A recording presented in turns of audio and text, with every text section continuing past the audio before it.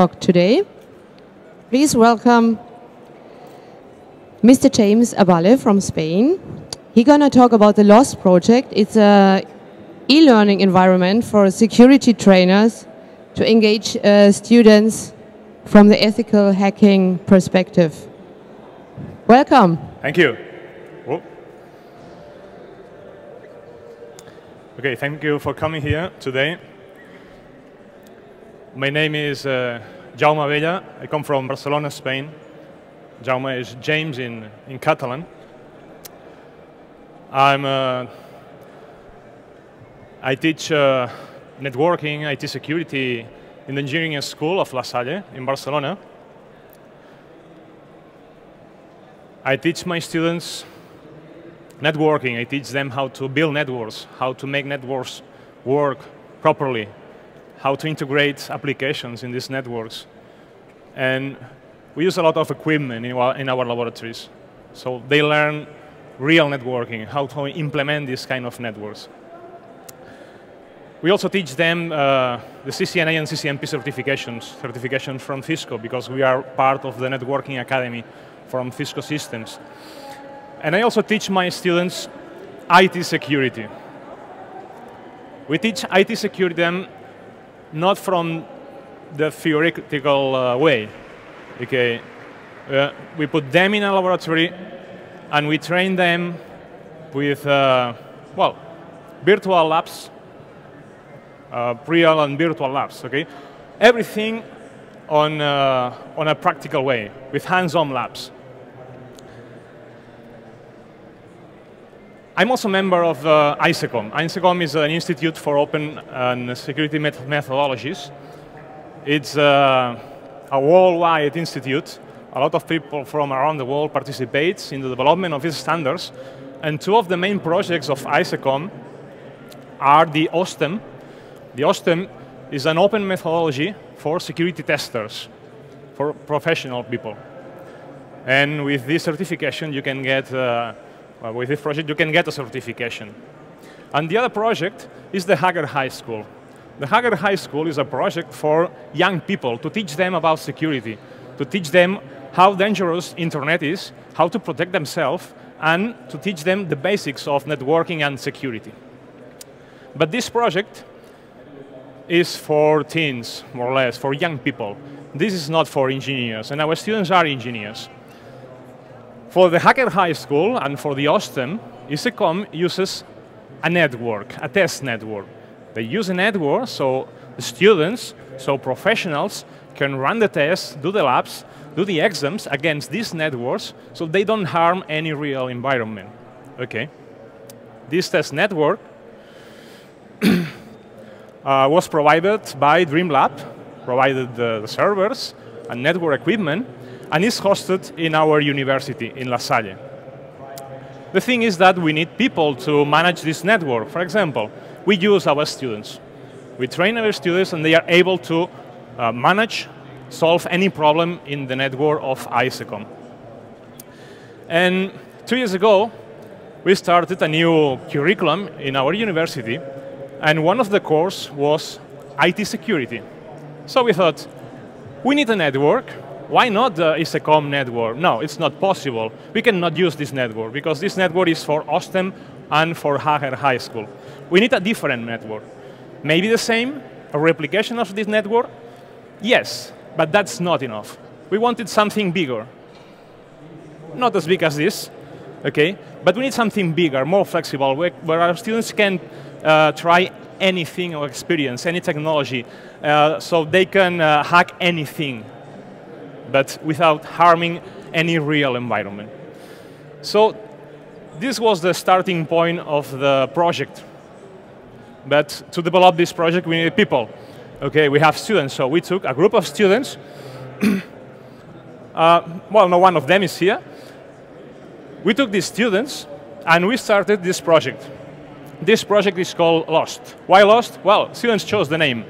Okay, maybe because of the Syria, okay, of the island. LOST comes from Learning Platform for Security Training. Okay, what's the LOST project?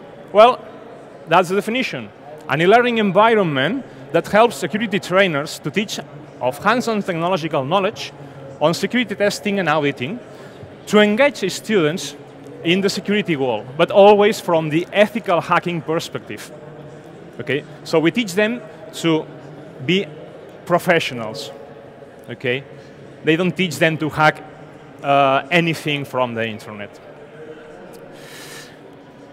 What do we want with this project? The project is not the network only, it's more things. Okay, with this project, we want our students to learn IT security. We want our students to learn ethical hacking, to be able to implement security tests against any real environment, but when they are on the company working, to be able to identify any system vulnerability and determine and apply any solution available. That's what we want with this project. Okay. So the first part of the project is the network and the management system. The network is composed by several scenarios. So the students go from the first, evolving in the different scenarios, and each scenario gets more complexity, new technologies. Okay, they need to implement and use different tools to run and do all the labs for each scenario. But these scenarios are controlled. No one can access to these scenarios without a login and password. So we can control who enters in each scenario. And we also have a monitor system that controls the traffic that the students generate. So we can get feedback to the trainer to tell him what the students did. Okay? Remember, all these things are done by our students. So we use our students to include more scenarios, more complexity, more virtual servers in this project. Well, this is part of the network. So, well, the thing is that to implement this network, our students need to know networking.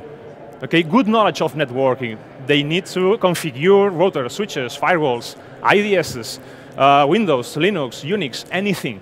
They need to know about virtualization, virtualizing the host, virtualizing the network, virtualizing the storage. They need to know about firewalls, Windows firewalls, IP tables, the PICs, the ASA from Cisco, any kind of vendor.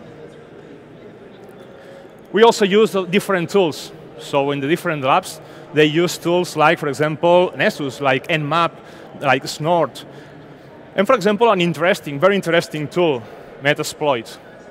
Metasploit is a very useful tool to detect vulnerabilities and try to do the last part of a security test, that is penetration testing. Okay? All through a very automatic manner.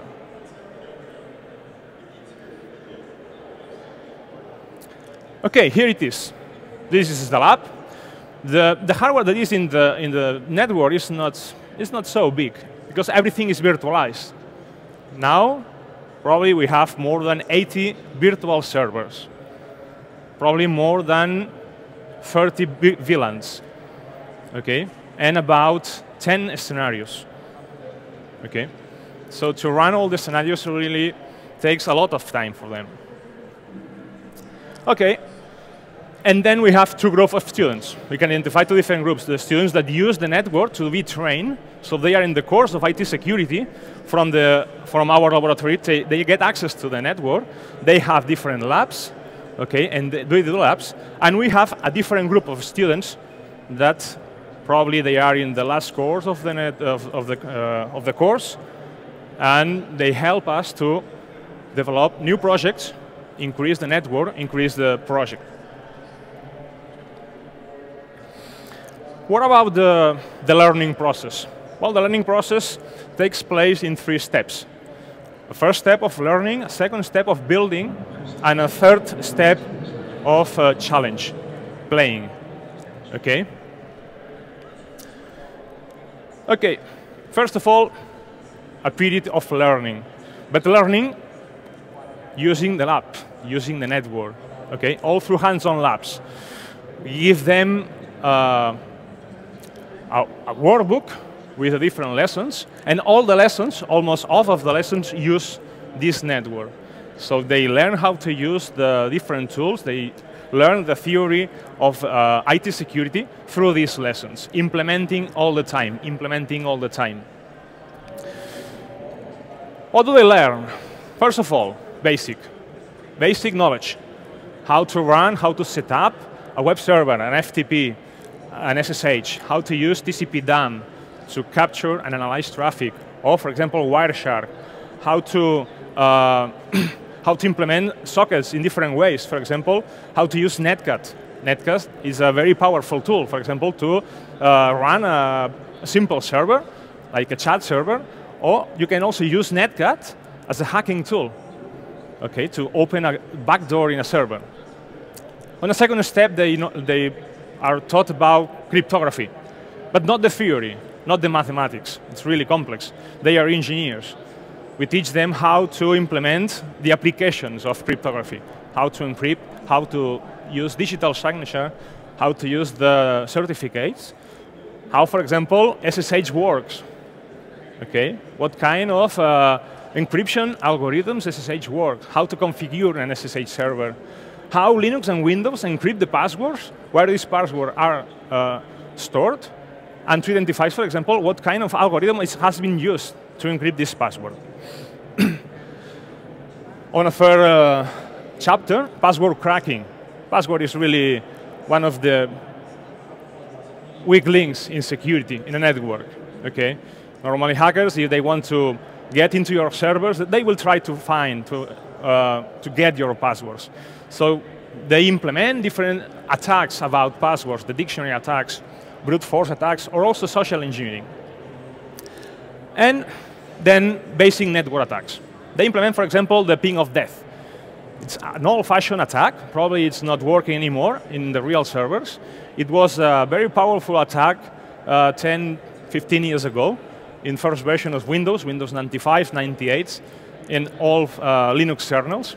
But they try to run this attack against our servers, okay? And we have a few of them really old. They have to find these servers and try to hack them using the ping of death.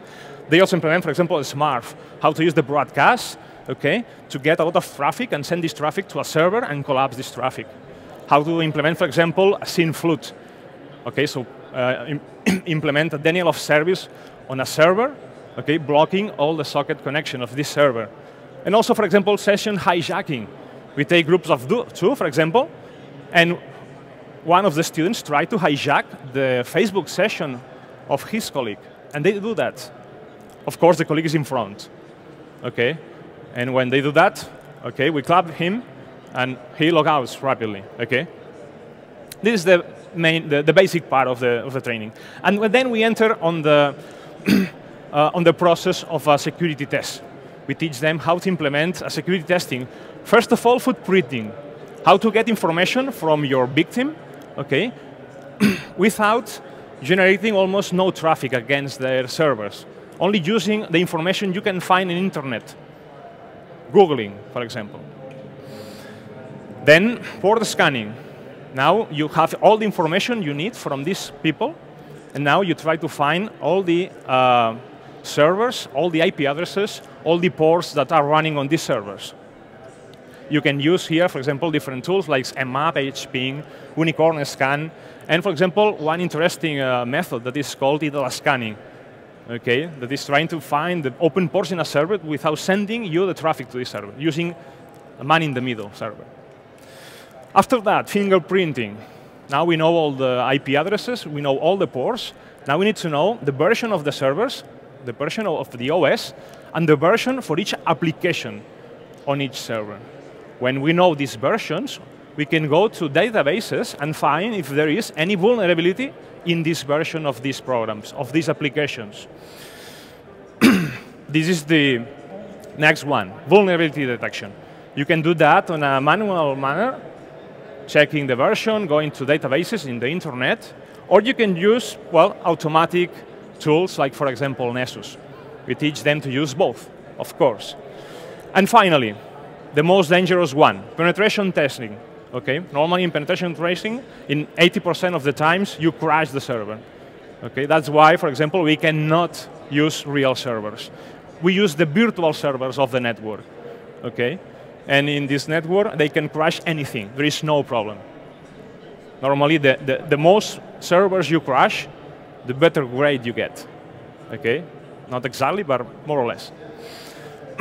And at the end, more lessons, firewalls. They learn how to implement firewalls. Okay, they learn how to do reverse firewalling. Okay, so if you cannot enter to a server to open a connection from the inside, that allows you to enter to the network. Also, how to avoid and detect IPS, IDS, etc. And finally, hacking Wi-Fi. Okay, that's amazing. Okay, using, for example, the AirCrack NG suite tools. So this is the first part of the training of our students. Now they are ready to start building. And what do they build? They build a new server, a new virtual server. We ask them to build a server, any kind of OS, any kind of application, for example, a virtual Linux. For example, they can get a server with Apache, with a web server, with a database, MySQL, with PHP. Why not? Why not? For example, IP tables, a firewall inside this server, blocking different ports, but one little requirement. At least your server must have one vulnerability. At least one. And you must be able to detect and hack and exploit this vulnerability. Okay? This is the process of building. When all the groups, all the students have the server ready, we take these servers and we move the servers to the project. So we get new servers. Okay, we get new vulnerabilities. And they have also documented how to implement the exploiting of these vulnerabilities. So we have new lessons. We have new documentation that we can use for people next year, for example. And now they enter in the last part, the gaming part, the challenge part. Okay, what's that? Hack anything you want and show us. Well, now we do that in a subset of servers. Why? Because they find almost 100 servers. Okay, so that's almost impossible. So we give them a small group of servers, 5, 8, 10, and then we say, okay, try to hack all these things. Document and present the results to us. Okay, that's a group that takes the training. So, but we have people that has already taken this training. And we get these people and then we invite them to explore new frontiers. We need the people, we need the project grow, okay? Increase the complexity of the servers, use new tools, okay? Probably last month appeared a new vulnerability. Why don't you integrate this vulnerability into the project? So we take students that develop their final thesis in one of these projects. Okay, well, this is a joke of wars. Okay, for example, one project is In the Name of Domain. Okay, do you know the movie In the Name of the King? Okay, well, this is not in the name. This is not the movie. It's In the Name of the Name. Why is this project? What is this project about? Do you know? DNS, Domain Name Service. Okay, so they explore all the vulnerabilities of DNS. They build DNS servers. They integrate these servers into the Lost project. Okay, they document lessons on how to detect these vulnerabilities, how to exploit these vulnerabilities, and how to solve these vulnerabilities. Another one. Another joke. Guess it? What's that about? It's not Harry Potter. It's Honey Potter. It's about honeypots. Okay, so we take one student or several students to analyze the different projects, different honeypots that exist in the internet, maybe develop a new one, integrate this project, this honeypot, into our network.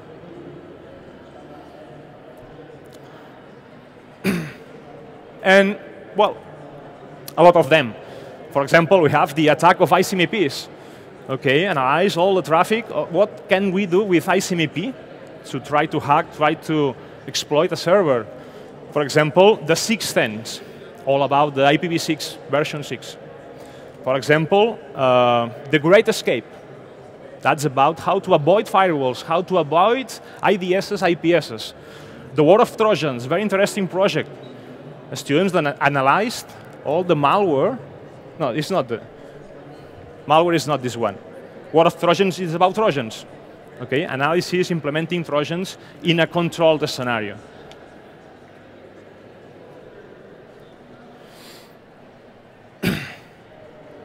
And this is an example. This is an example of a lesson in a video, a short video. This is about how to exploit an old Windows 2000.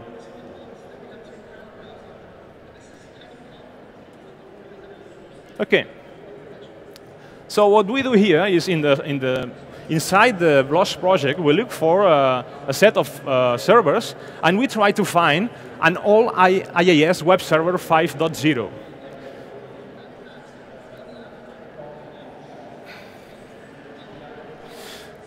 This Microsoft version was vulnerable to a very simple attack using only a malformed URL. Okay, so using this malformed URL, you are able to execute software in the server. Let's see that.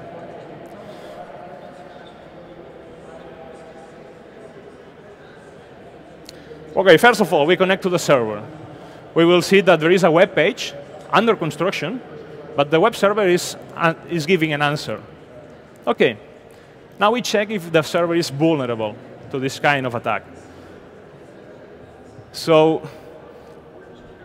using a malformed URL, we can see that we can implement a dir, listing the main directory of this server. Why is that possible? Because using this URL, we've been able to execute the command line. Command line with a parameter. Okay, wow. If we can do that, if we can execute command, for example,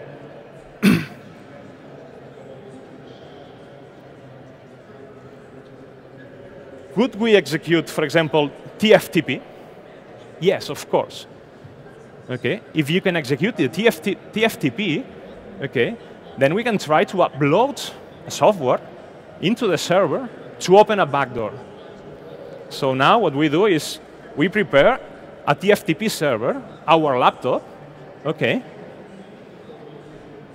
and we will try to upload Netcat into the Windows server. We use the 3com server. This is the directory where we put our malware. Well, it's not malware, it's Netcat. It's really used. And using another malformed URL, we execute TFTP into the Windows server, telling him to download Netcat. Here it is. Netcat has been uploaded to the server. Next step, execute Netcat into the server, opening a backdoor. Okay, execute Netcat like a server in the listening mode from a specific port where we will be connecting later. Okay, so we have already executed the Netcat into the server, and now we try to connect to the server. This is the IP address of the vulnerable server, this is the port, and can you see it? We are inside. Okay, we can see that we have the IP address of the server, we are inside, so we have control of the command line of the server. That's very simple, okay? But it's really old. It's not longer working anymore, okay? Probably there is no Windows IIS 5.0 in the internet. And if there exists one, probably will last 30 minutes, no more.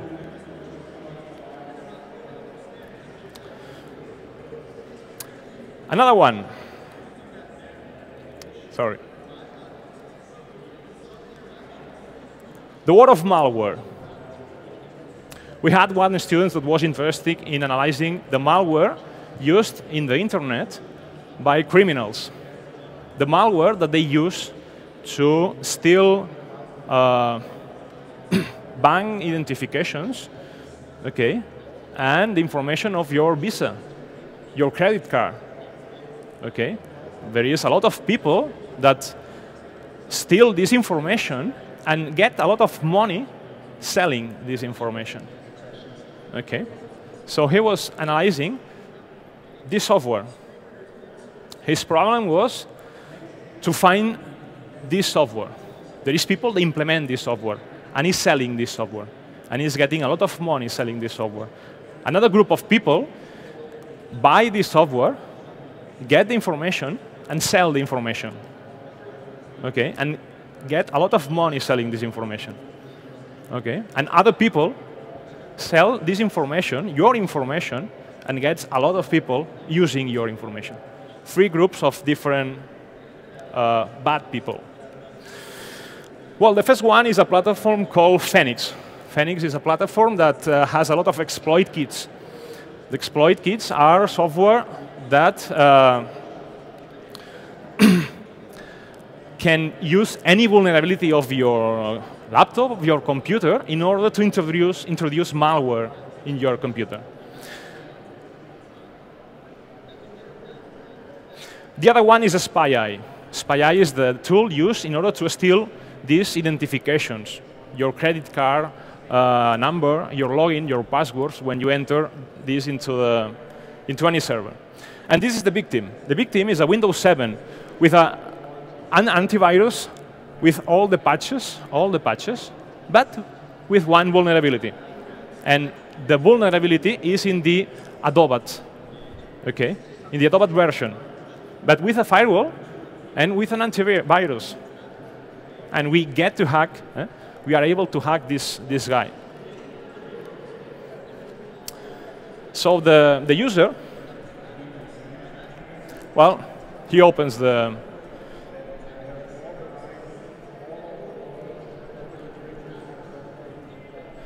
Internet Explorer and connects to the, for example, Caixa Catalunya. It's a bank in Spain. Okay, and take a look at this web page. Okay, because we will see this page later with some changes. Okay, this user is not aware about what can happen.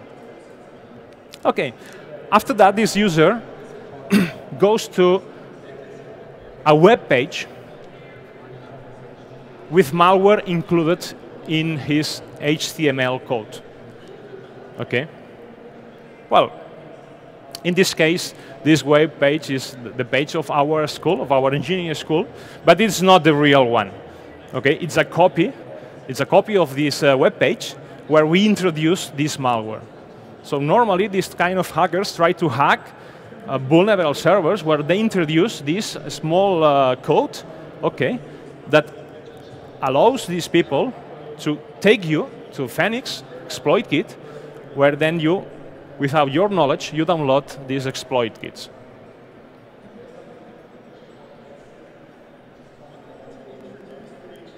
Okay, by now we see that there is no one hacked into the exploited. Well, here it is, yes. The user has visited the web page with the malware, okay, and this malware has connected the user with the Phoenix exploit kit. Now the Phoenix exploit kit is taking a look to your computer and searching for a vulnerability. You can see in the web page of the hacked server the malware, okay, the link to the malware. Okay, and this is hidden, you don't see it.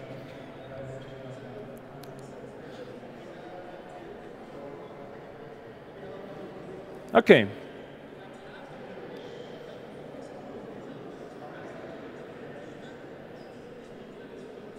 Now we can see in the exploit kit in Phoenix different statistics. For example, how many of them have been exploited. Okay. What was this vulnerability? It's a vulnerability from the PDF reader.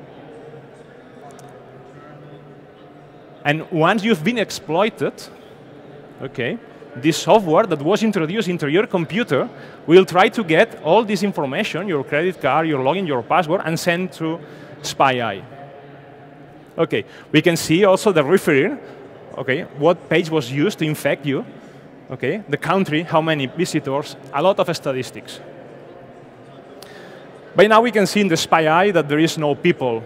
We haven't any login, any password from anyone. It's a second step. Okay, so now the victim is infected. Now this guy goes again to the, for example, to our intranet.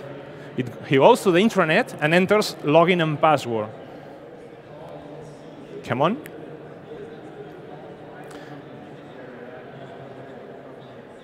Well, of course, it's a fake login and password, because we're really showing you. Test and test. Login test, password test. OK, and now we already have this information into the SpyEye platform. Here it is. We have all the information about the client, and we also have the login and the password. OK? Well, this is dangerous. But if they get your information from your bank, it's more dangerous. So we have the same. But can you take a look at this? We use also this malware to inject HTML code. This information, this banner, is not in the web page of this bank. Okay, when you have downloaded the information, the HTML code from the bank, the malware has injected you this banner. Okay, there is people paying for their banners. So there is people getting money, okay, with these injections.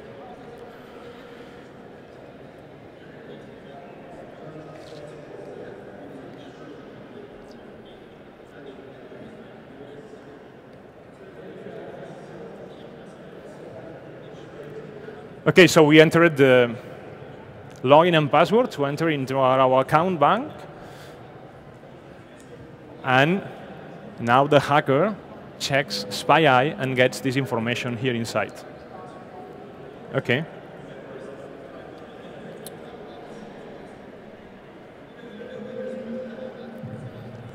Okay. And, well, these are only two examples of what we do with our students, what they learn, okay? They can use these videos as a support to check these, these lessons. They also have all this information in the workbooks. And they have the test network to implement these hacks, these tests. Oh, it's not working. OK, no problem. Final questions. Why do we do that? Because it's interesting, because we are bored and we don't know what to do with them? No. We do that because them to get a good job. Okay? So the final goal for them is to find a job. We want them to be hired by the best companies in IT security. Okay. So at the end of the course, we take IT security companies, we take these companies to the class, and our students present their results to these companies. So these companies can see who of these guys interest to them. And the result, okay, for example, the guy that develops this project of the word of malware, Frank Ruiz, now he's a security expert. He was hired by Foxit in the Netherlands. Okay, and now he continues using his knowledge about malware, okay, about this kind of software, to work for this company. Three more. Alex, Xavi, and Javier. Okay, Xavi and Javier, they have started working for Blue Leaf this summer. They presented their results on May, and they were hired on June by this company. And for example, Omar Pronera. Omar is an alumni, but he finished 10 years ago. He came to the presentation. He's working for KPMG as a security consultant, and he came to see our students, to see what they are able to do. Okay? And now he's interviewing them to hire some of them. Okay. At last, but not least, let me send you a final recommendation. Remember, all we do that is in the ethical hacking perspective. We don't teach them to hack the internet. Okay? So, please, be professional, okay? And don't get lost in bad hacking. Okay, that's the message that we send to all our students. Thank you for attention. That's all. Okay, you can see if there is any question.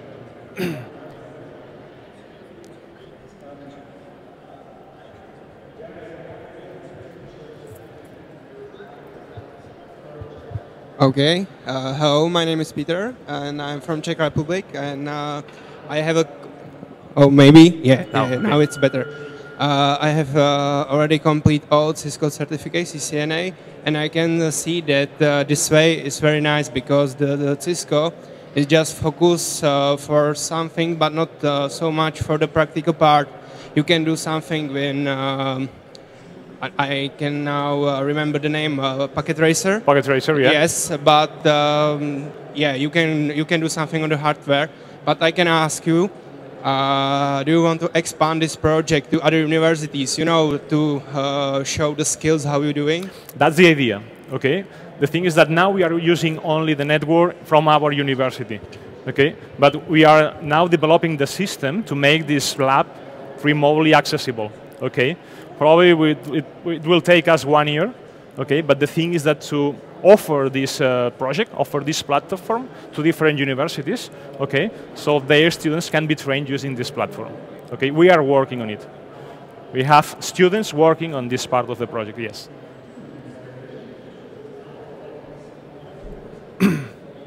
Any more question? Over there.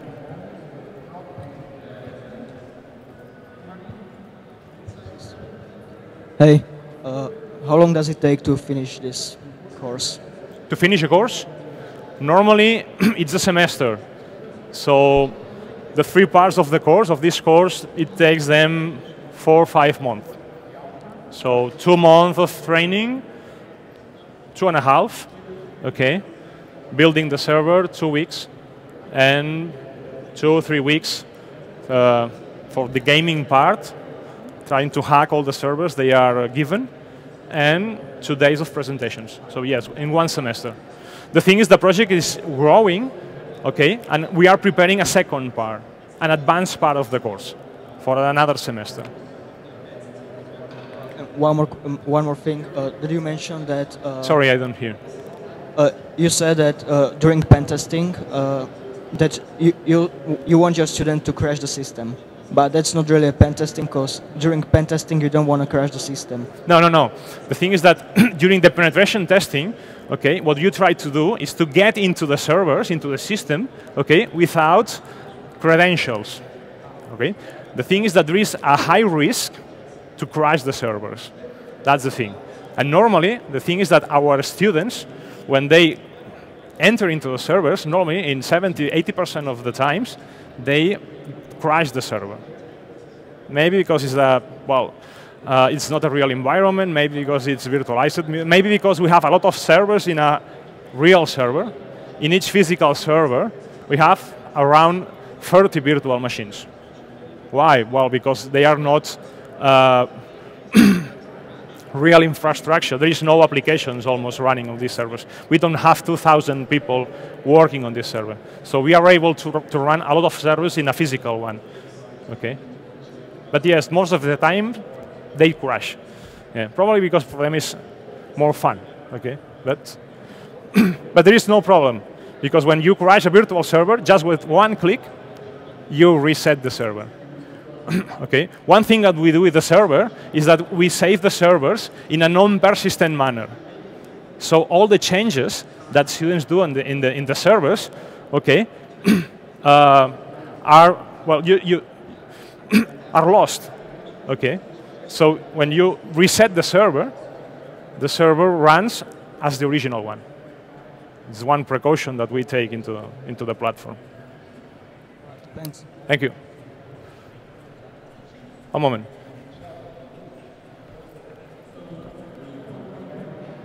So my question is also related to what he said about crashing these systems. So the people who are doing this training, they crash the systems during the whole training, or they actually manage, or they learn how to not crash the systems? Because basically the reasons that you explain why the system is crashing is not actually correct. Most of the time what happens is you launch an exploit, the exploit is not reliable, so the system crashes. So that's basically what happens.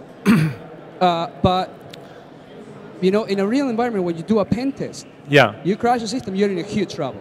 Yeah. The thing is, normally there's no rolling back. In a security testing, okay, the penetration testing is optional. You have to negotiate with the company if you have to develop the penetration testing phase or not. Okay.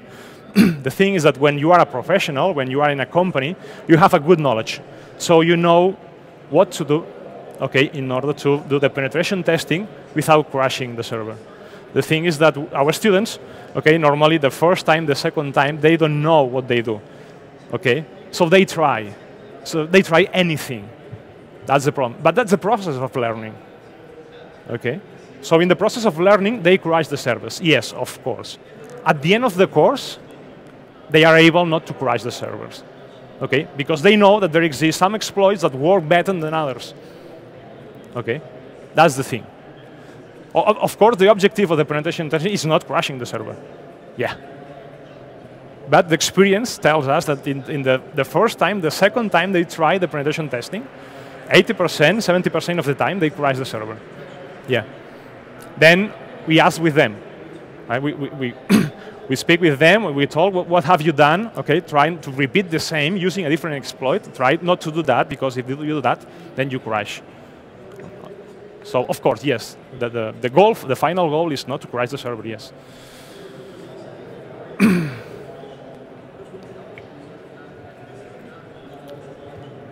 Oh, thank you. About the first phase, learning, how are you doing the lectures, like a theory part? Are you doing them live? Are you using some recorded lectures, or how is that? Okay, so the question is, during the first part of teaching, how do we teach the theory? Okay. Well, the thing is that there is almost no theory.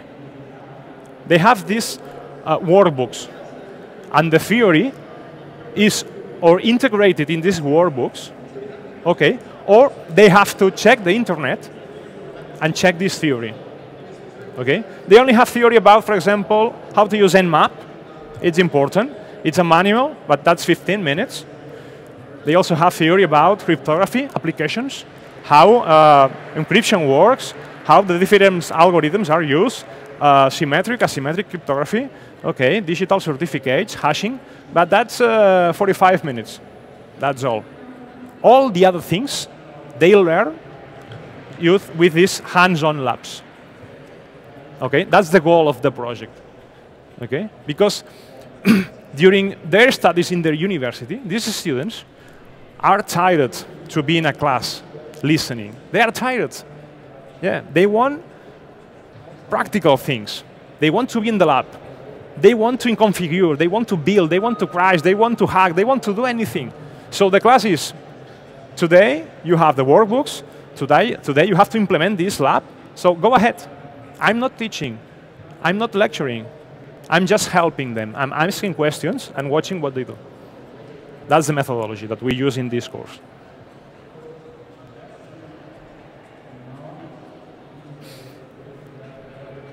Any other questions? No more questions? No more questions. Whoop. Thank you. Thank you very much for being here. I hope you enjoyed it. Enjoyed. Thank you to you for inviting me. And that's all. Okay. That's all. Thank you for coming. So we're going to have a lunch break now. Go out, enjoy the sun and the food, and we're going to be back at 2:30 with the following talks. At 2:30, we're going to talk about free software cloud data storage. And then Jennifer Perry is talking about cyber stalking. Should be very interesting as well.